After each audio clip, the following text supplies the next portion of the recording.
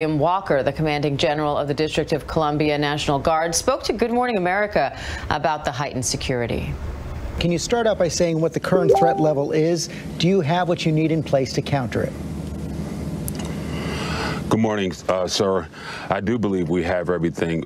If I can first say happy holiday for Dr. Martin Luther King, and please allow me to say how proud I am of the almost 25,000 National Guardsmen who have come in from all 50 states and territories to help support the Secret Service and the police departments with a peaceful transition of military power.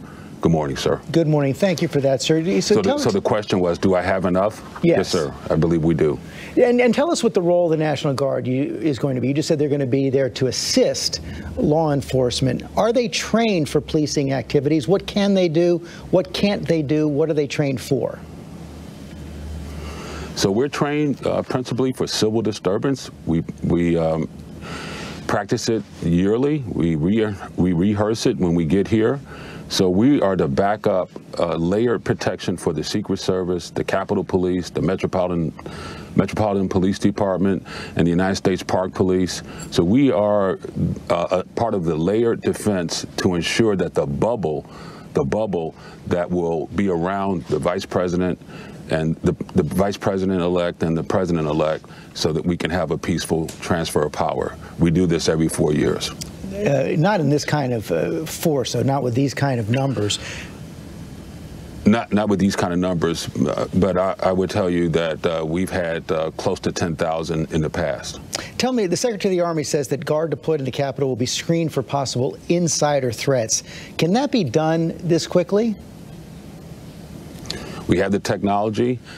We do that every 4 years as well. So what happens is they're screened before they leave their state, and what it is a credentialing process. So they're screened, and then they're repeatedly screened until they are actually put on the street. So what does that entail? And even then, asked we can pull somebody off. What does that entail? Are they asked if they believe this was a legitimate election? Questions like that?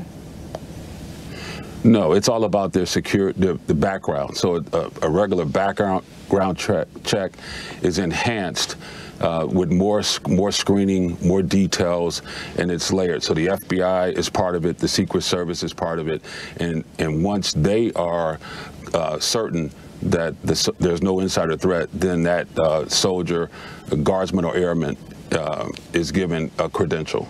What does it say to you about the situation we're facing today, that soldiers have to be screened for an insider threat? Well, we already screen.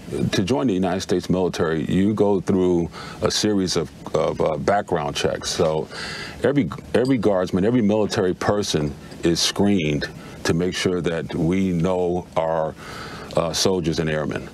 So it's just another layer, and then a layer on top of that, just to be absolutely certain.